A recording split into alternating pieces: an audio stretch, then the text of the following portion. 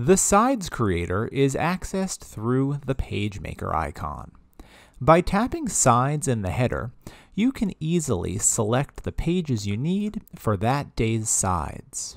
Tapping Make groups your selection together into a new PDF, and tapping Save will save the file to the destination of your choice.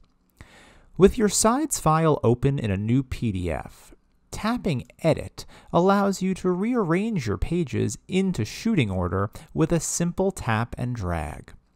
Locking your sides enables actor highlight and reader mode and keeps your pages in a set order. Should you need to reorder your pages later, just return to the PageMaker to unlock them.